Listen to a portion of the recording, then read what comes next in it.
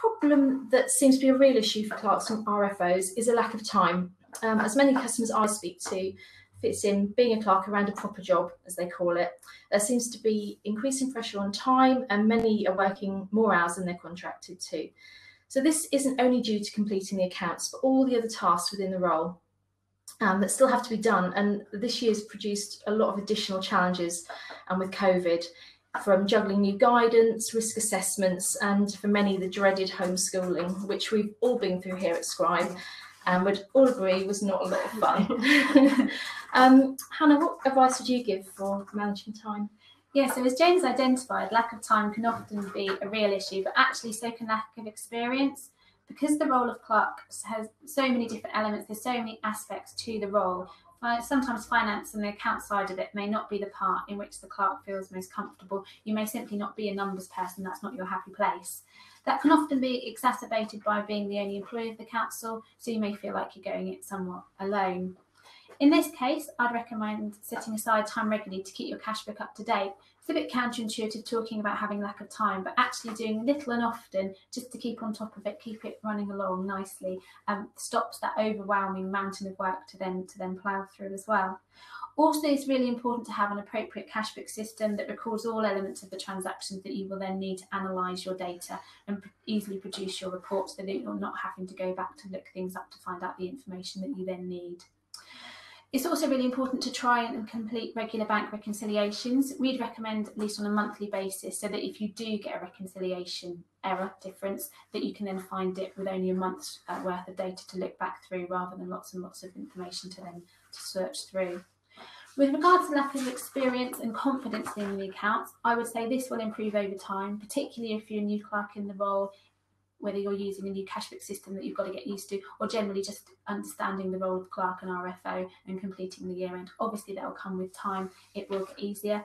Again, taking some time to fully understand not only your cash book system, but also the reports that you're required to produce, not only for your council meetings, but also at year end, will really help.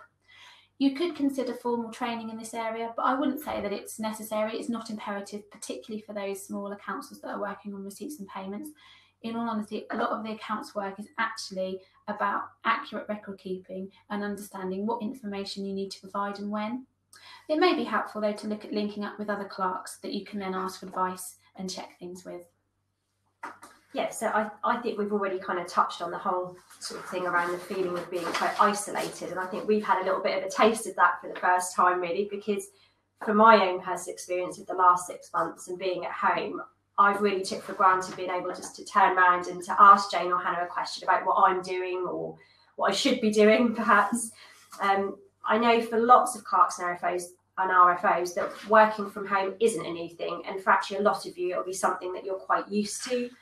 And that's why I'd say that when it comes to Scribe, and we keep kind of drumming home this thing about the support, but it's knowing that you've got somebody on the end of the phone. You've got one of us that you can give us a call, you know, you can speak to, and you can be advised professionally and confidently. You know, like Jane says she doesn't like that, we'll put you on to Hannah. Hannah knows, you know, knows everything about that. If it's a quick access to report, then, you know, I might be able to help you in that instance. But more often than not, it comes down to things like bank reconciliations, and that's where we'll come in. You know, if you've had 11 pence that's kept you up last night because you're worrying about it and you can't find it, sometimes it's just a fresh pair of eyes, and I know the web-based setup really helps with that, because we can log in, we can take a look for you, and by all means, you know, pop your bank statement over and we'll do what we can. So it sounds really, really cheesy, but I think that's something that us three really do have in common, and it's that we get a sense of satisfaction from talking to you guys. We like working with people, we like helping you all, and it's really satisfying to go home knowing that you've given somebody the right piece of advice, and it's meant that they no longer feel worried or stressed about something that is quite easily resolved when there's not just you on your own. So I agree with that. I know we all do. We all enjoy really solving problems, and it's definitely one of the most satisfying parts of the job.